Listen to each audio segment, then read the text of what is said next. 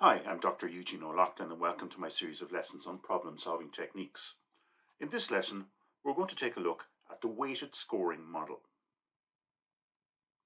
So what are our objectives for this lesson? So at the end of the lesson, you should be able to do the following.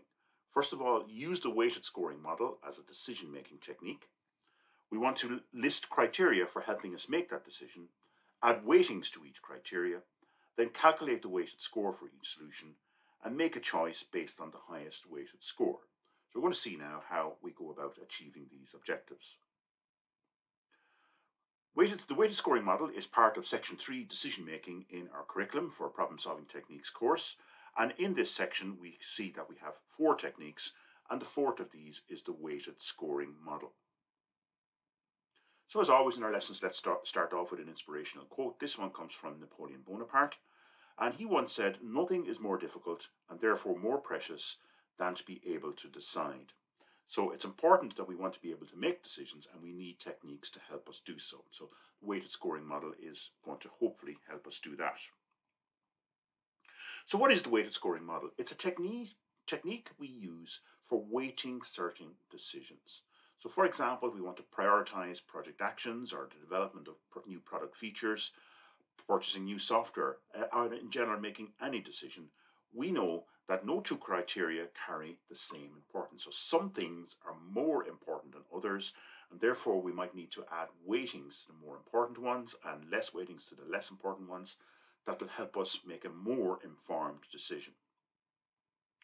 So let's take a look at an example here of some of the criteria that you could use in the weighted scoring model. Now there will be plenty of these and they will differ from project to project, but here are 8 generic ones that I find are very, very useful for when you're starting out using this model. So these are the value, risk, difficulty, success, compliance, relationships, stakeholder, and urgency. These criteria can have different weightings. So for example, in some projects, the risk of one project might be one solution might be higher than with a different solution. So therefore we need to weight that in. Now, whatever you do, make sure that your weightings add up to 100%. It's a common mistake in weighted scoring model that this is not done. So the weighted scoring model is a numbers-backed methodology for making decisions. It's a bit like cost-benefit analysis, which is a financial tool. This is a numbers one. And again, we use simple spreadsheet software such as Google Sheets or Excel. I find it's best developed in a team.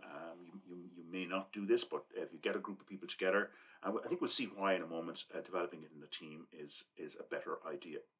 And that way then we can get different perspectives on certain value adjustments, such as, for example, the cost and effort and time involved with different solutions. So how do we decide which solution to take? Let's say, for example, we are looking at requirements. And we've got 3 different requirements: requirement A, requirement B, and requirement C. And I've got only 3 different criteria here, and for simplicity I'm just labeling them X, Y, and Z. And the first thing I want to do then is add a weighting to each of the criteria. So I can tell here that criteria X is very, very important. It is weighted 50% of all the values. Criteria Y, not important, so it's weighted only 30. And criteria Z is the least weighting of the overall at 20%. And you can see then that these add up to 100% in total. So always do a check that you've got that there. So we can see here that these 3 criteria, none of them have the same weighting. They have different weightings, and we want to take that into account. And then we go and score the 3 different requirements, or the 3 different solutions here on the right-hand side. So for solution A, or requirement A, for criteria X, I'm giving it a score out of 100 of 70. For criteria Y, I'm giving it a score of 40 out of 100. And for criteria Z, I'm giving it a score of 40 out of 100 as well. And you can see I've done the same for requirement B, giving them scores of 45, 85, and 80, and requirement C, 40, 30, and 50. So it's not easy there to figure out which one we should choose. So we need a weighted score. So what I do then is, you can see across the bottom, I've got the weighted score and values, and let's see how they are worked out.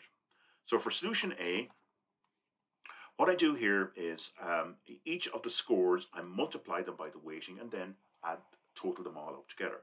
So this number 55 at the bottom here comes from, we've got 50% multiplied by 70. Again, you can do this in your spreadsheet.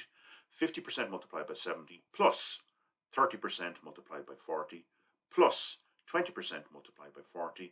And when you add all those up, you get a weighted score of 55. And then we do the same for solution B and also the same for solution C. And we can see that in this case here, solution or requirement B is the one with the highest weighted scoring. So this is the one that we prioritize. So this is the one that we choose above the other one. So if this was 3 solutions based on this simple weighted scoring, I would choose solution B because it has the highest weighted score of 64. Now let's take a look at a little bit more elaborate example here with more detail on it than the simple example I've just looked at. Over here on the left hand side of this table, I've taken the 8 criteria that we looked at a few moments ago.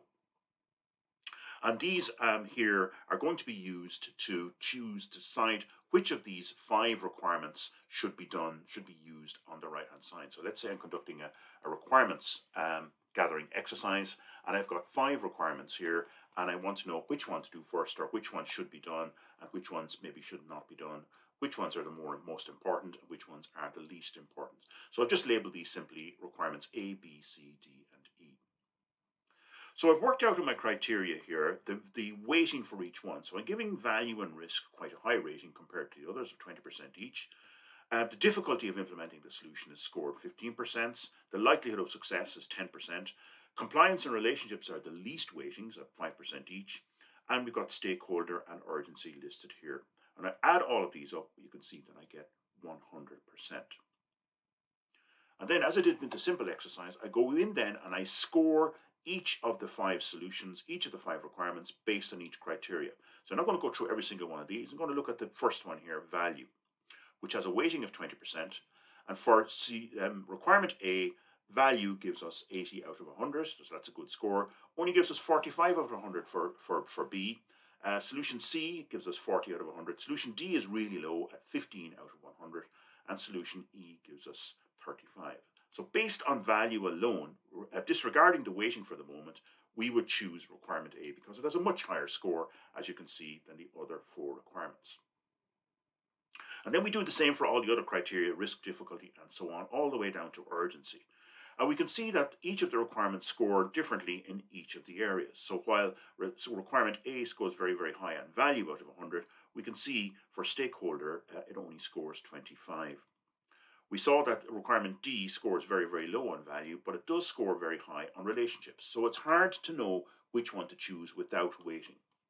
So then I do what I did before. I'm going to multiply the weightings by the scores for each of the solutions. So when I do this for solution A, I multiply for value 20% by 80, plus 20% by 60 for risk, plus 15% by 55 for difficulty, and so on down, and I get a total weighted score of 54.8.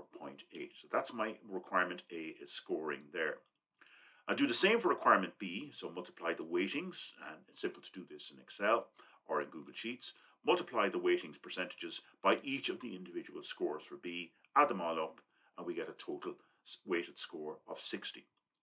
Do the same for C, D, and E, and we can see that we're getting a different overall weighted scores, and this gives us a different picture as to which solution to take. So straight away, I can see that solution B is the one with the highest weighted score. So this is the most important requirement. This is the solution I should choose based on the weighted score. But there's also some interesting in here to look at as well, in that this weighted score is just a little bit higher than A, which in turn is a little bit higher than E. And requirements C and particularly D are scoring very, very low. And perhaps as part of the exercise, we could eliminate C and D from the picture at an early stage in our analysis. So if we wanted to eliminate those and then maybe remeasure the remaining requirements and see what comes out in the analysis there. Of course, what you can also do here is change the score. So in your team, you're bound to have a disagreement on, for example, what weighting should be applied to value. So some people might say 25%, other people might say 15%. So you can do a little bit of changes here and see what effect that has on the scores. So what do you do then once you've done that? Well, first of all, of course, do a data check. Make sure that the scores that you have here on the right-hand side are an accurate reflection on each solution. So go through those, and even an error or a minor change might influence the overall decision. Also do a sense check and making sure that you've got the right criteria, appropriate weightings for each one, and that these scores are for each of the requirements are based on something solid. You can do a what if analysis. So, for example, what if I increase compliance and reduce difficulty? So, what would that effect have? You can, of course, add or even subtract different criteria in here or change the ones that are listed. Also, consider other decision making techniques, for example, such as cost benefit analysis of each of these requirements. So, a cost benefit analysis might also give you a different picture. Following this lesson, I'm going to set you an assignment, and in this assignment, a fairly straightforward exercise about a recruitment model. And I want you to create a weighted scoring template for this. So we're going to look at candidate skills. So pick a job. Let's say you want somebody to work in technical support. So what type of candidate skills would you require in there? And then when you are interviewing, let's say you're interviewing 5 people for the job, well then how do you weight each skill for each person? So I want you to prepare a template. You could do this in a word processing document or in a spreadsheet. Conduct your interview and then score the candidates on each of these. So you can have your team and you can do mock interviews. Doesn't have to be a real job selection. And then you select the successful candidate based on the weighted score. So more about this in the actual assignment itself. This is designed to get you thinking about how you might use weighted scoring in making a decision. So finally, in summary, the weighted scoring model is a simple decision-making technique. Works best when you make use of several criteria for making a decision and that not all of these criteria have equal value. You calculate the weighted score for each solution and then you make your choice based on the highest weighted score, at all times considering other possible problem decision-making techniques such as cost-benefit analysis to be considered as well. So that's the weighted scoring model, problem-solving technique. I hope you found this video useful. Thank you for your attention.